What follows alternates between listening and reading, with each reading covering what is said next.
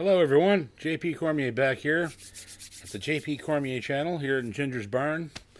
If you like my channel, you like the stuff we do on here, please hit subscribe. It helps us build our base and helps YouTube put ads on our videos so we can get paid. And at this point in time, the pandemic's taken all of our income except what we're earning right here on YouTube, and I have to admit, everybody's doing a fantastic job of keeping us alive. So this is the Recording King versus Martin answer. It didn't take long to get nearly at least 100 respondents. I think there might even be a couple over 100.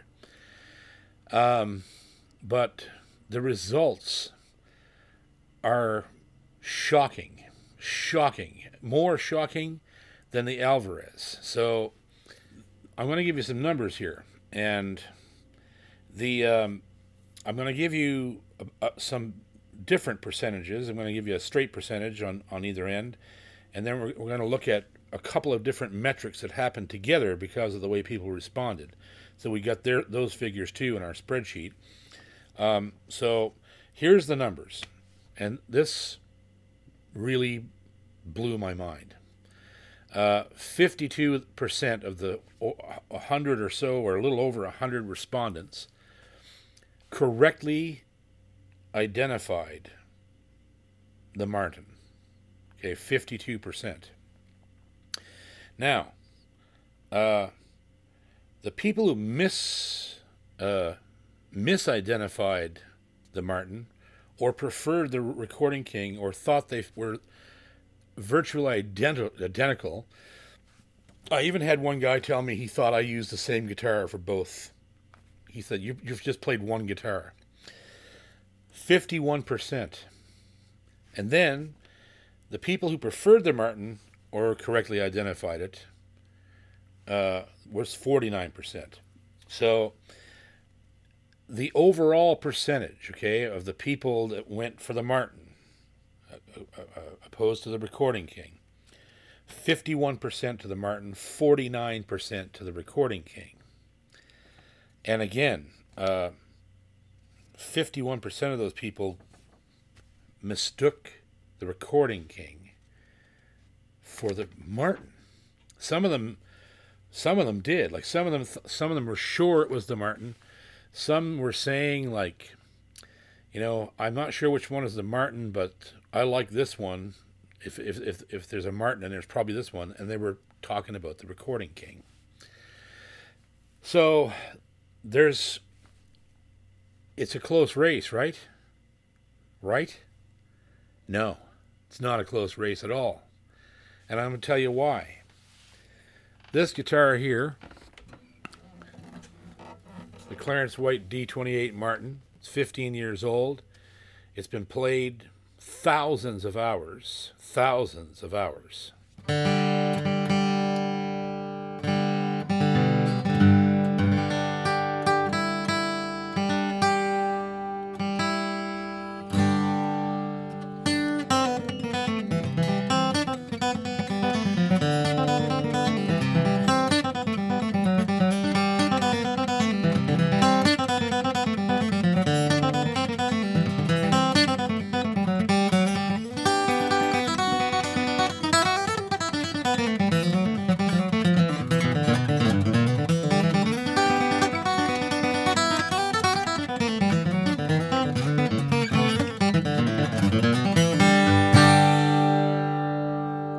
So this guitar is already aged, already broken in. To be honest with you, it's not really playing that well anymore. It needs some work. But the point is, this guitar cost $6,600. $6,000 I paid for this guitar. $6,000. Okay?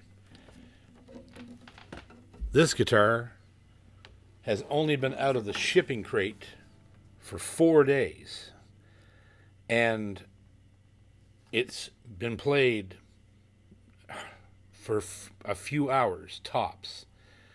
I mean, I'm talking and it's ringing, right? And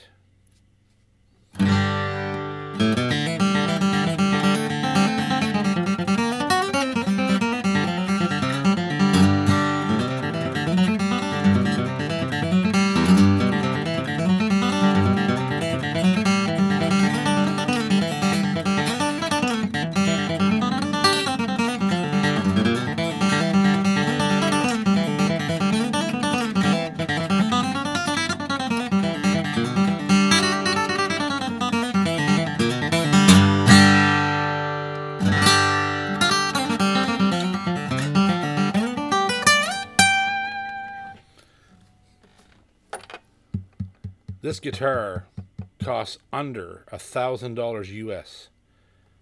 Under $1,000. Big, big difference. So I can't think of any other way this could have turned out that is better than this to prove my point that, again, I have nothing against Martin or any of those large worldwide builders, right? They have a place. They have a massive legacy. They caused most of us to start playing the guitar, and we wanted these guitars because they were played by our heroes. But I can tell you one thing, and it makes me a little angry. When I go into a music store and I see a guitar like this for $1,000 or $900 or whatever it might be in the United States, it's about $1,000 here, $1,000 to $1,300. I see this guitar for $1,300, and then I look beside it and I see a D28, a standard D28 Martin, if you can even find one, because now all you see from Martins in stores are these strange hybrid, partially laminate. They're made in Mexico. Off-brand, no rhyme or reason to the model numbers. They're not really Martins. I consider Martins to be 18, 28, 35, and 45, and 41. That's it. Those are the only Martins I'm interested in playing. Those are the original model lineup, right? And the different body sizes. They're Ds, double O's, triple O's, on and on that goes. So I walk in the store, I see this guitar for $1,000, and I look beside it and I see a standard D28 for $4,000. What the hell? Why? Why would I pay $4,000 because of a name on a headstock? And that's what bothers me. And like I said in the initial video, you know, these guys have a choice. Martin and Gibson and Taylor, they all have a choice. They have a choice they know how to build great guitars, and they have a choice as to whether they're going to build them or not, and whether or not they're going to make them available to musicians. I know working musicians who can't afford a Martin. That's the stupidest thing I've ever heard, right? This is a workhorse. This is the guitar of the world. The Martin guitar is it, right? Wrong. There's lots of people I know that can't afford one, not a good one. They might be able to afford some partially laminate mahogany body, you know, whatever, that's got some, whatever the flavor number of the month is on the label inside, but there's no way they're going to afford a 28 or a 35, and God forbid that they want to start going up into the 40 series. Like a D45 right now is well over $10,000, well over 10 grand. And I just don't see it. I wish these companies would make the guitars they used to make and make them affordable for guys who play. You know what I mean? Like it shouldn't be that difficult. I shouldn't have to get a loan to buy a goddamn guitar. So that's why, and I'm very pleased that this happened this way. And Recording King, what are you gonna do, right? If there was any problem with this guitar, the numbers would have been way different, right? And if Martin's name on the headstock of this instrument here made a difference, the numbers would have been way different, you know? Would have been 90-10 for the Martin, or 95-5 for the Martin. But it wasn't. It was half and half, and a lot of people couldn't tell the difference. So be smart. Be smart and play good instruments that don't cost you a ton of money. And if you are going to spend a ton of money, go to a reputable builder before you go to the big three. Seriously, because they already have millions of dollars, and there's a lot of great builders out there. Robin Boucher among them, and all kinds of them. Collings, Thompson, Husson Dalton, Bourgeois. There's so many great builders out there. If you want to spend thousands of dollars on a guitar, that's where I would go, right? I don't know, unless I knew I was having my Martin built in their custom shop by men instead of partially by machine.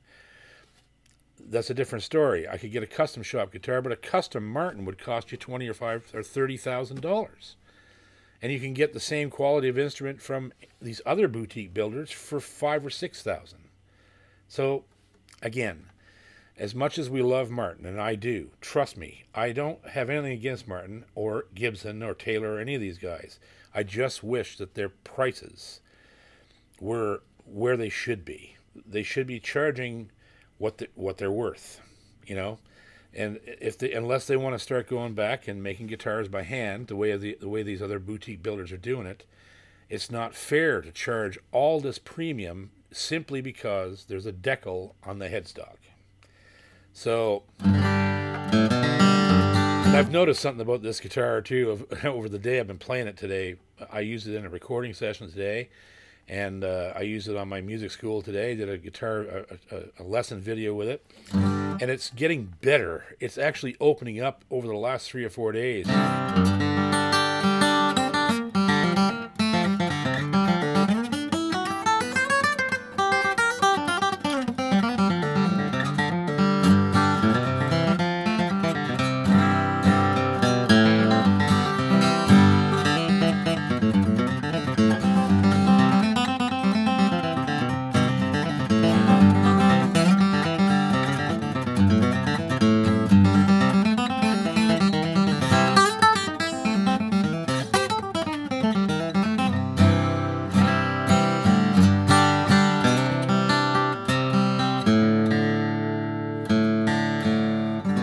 Still knocking it out of tune after all this time.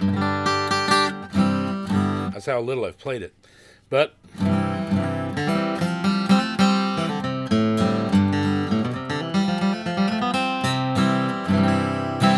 anyhow, there it is, boys and girls. It's awesome, and these are great guitars. These are great guitars. I'm gonna probably gonna do a little work, a little bit of work on the. A tiny bit of work on the action on this guitar. It's not serious, but I probably will do a little bit of work on the nut to get it down where I want it, and I might even take the saddle down here so it's a little more my speed. But as I say, most guitar builders are doing that. They ship with a high nut and high saddle, so that you can adjust it yourself. And this is definitely a guitar that's going to stay in my stable.